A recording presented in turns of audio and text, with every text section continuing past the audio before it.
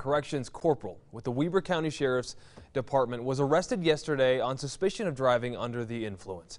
The sheriff's office says Kevin Morris, that is the person you see right there, well, they responded to a report of a reckless driver in Plain City, and when they arrived, they determined the suspect was Kevin Morris, an off-duty corrections corporal.